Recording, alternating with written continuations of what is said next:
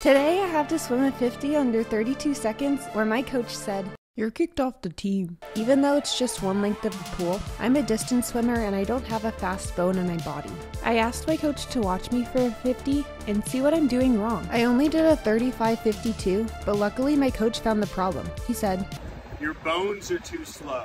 That's exactly it. Luckily for me, fast bones is what I call an iced coffee from Starbucks. I got an iced coffee, and with my newfound bones, I was ready to try again. I dove in the water and sprinted my heart out. And you wouldn't believe it, but I still didn't go under 32.